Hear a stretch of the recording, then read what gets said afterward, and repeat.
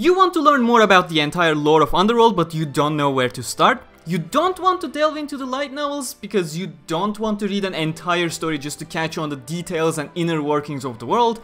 I got exactly what you need. Welcome everyone, it's me Gamerturk, your best source of Art Online information, and today I'll be talking about something that many players of Art Online Alicization Licorice don't even know exists, so buckle up, hit the subscribe and bell icons for more in-depth coverage of SAO, and don't be shy on becoming a channel member to support what I do here. So of course, from the get-go, I have to point out the obvious. If you want to know absolutely everything possible, reading the light novels is the way to go. Otherwise, my Alicization Explained videos is a good alternative to cover what the anime has not, but the level of detail I go into varies based on how much importance I see in a specific detail, since I try not to have overblown videos. Sword Art Online Wikia of course exists as another free outlet for all these kinds of information, but the way we structure information on the Wikia is on a need-to-know basis, since we aim to provide summaries of events, so a lot of irrelevant background details are always omitted, something Fox in Anime did not know when he was reading our chronologies to make his own videos and decided to pull a lot of shit out of his ass.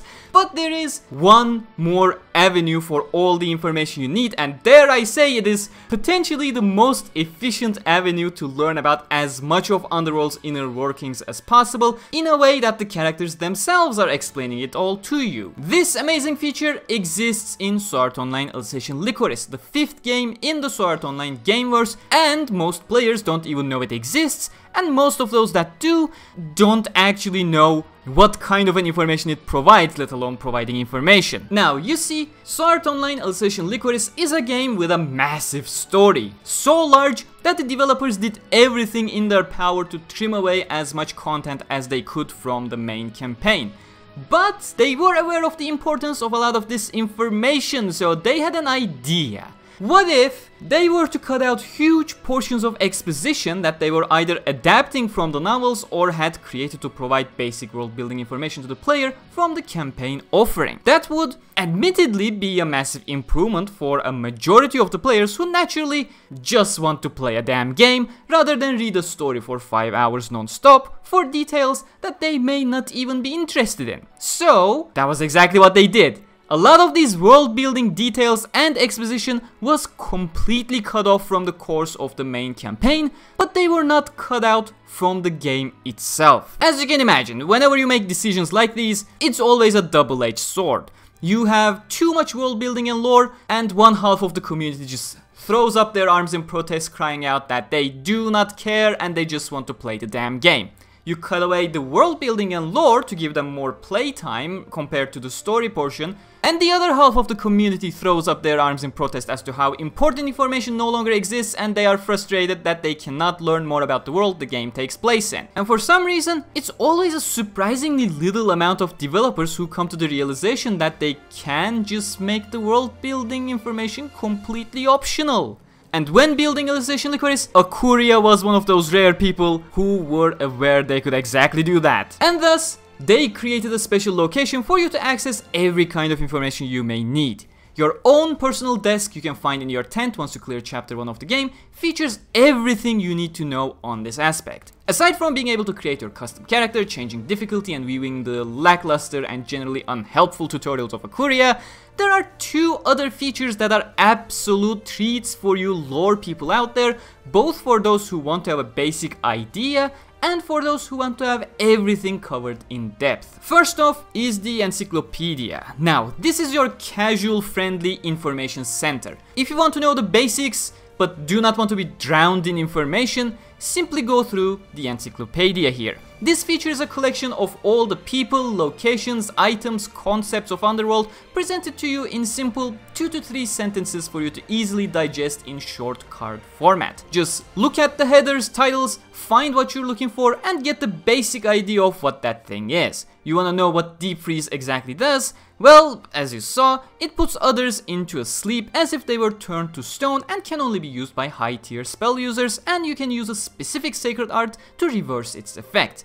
Who's Berkuli exactly? He is the first Integrity Knight and his sword is the Time-Splitting Sword, a divine object. He is also the hero featured in the Rulid lore of Berkuli and the Northern White Dragon. Some of these information cards are also regularly featured on your loading screens in slightly different variations, also depending on how much you progress throughout the story, which is a nice way to present it to people who don't have better things to do during the lengthy loading screens, especially considering Akuria is refusing to provide a next-gen patch to shorten them. Now of course, since the SAO Gameverse is a separate continuity from the main canon, having branched off on the 75th floor of Aincrad where players had to clear all the remaining 25 floors and Yuki never died and Shinon and Lifa entered SAO, etc. Not all of these cards are entirely canon, but if you have the basic knowledge of the main canon, you can easily spot what is canon information and what is not.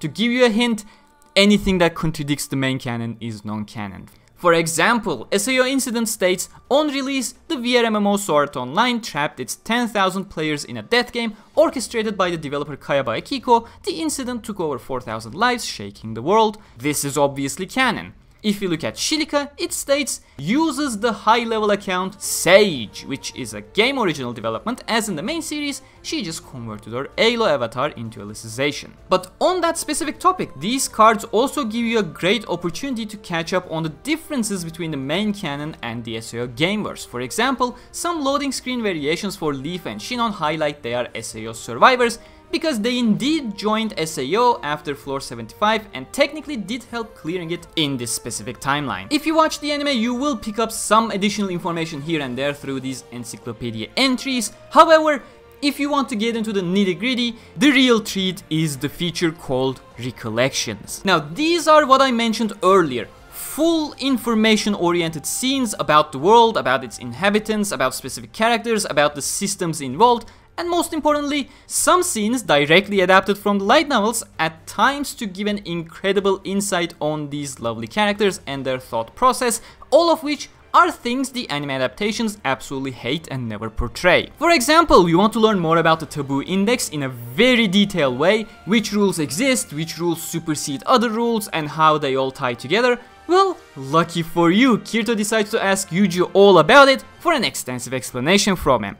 You want to know how Underworld came to be, how Quinella rose to power, how Carnal tried to kill her multiple times before she had her own body, etc. Well, Kirito sits down with Carnal as she explains every single detail there is to know about the creation of the world and how things came to what they got to now. You want to learn about the variety of sword styles and sword skills or every single combination of sacred arts and possibilities? Tune into Kirito and Yujiro prep for an upcoming exam as they go through all of that, what their advantages are, what their disadvantages are, and all that lovely stuff. There is an incredible amount of content here for all lore nerds who want to learn more about the series, presented with fully voice-acted visual novel style in incredible detail. Of course, the same issue mentioned in the encyclopedia exists here too. Some events do contain Gameverse original content.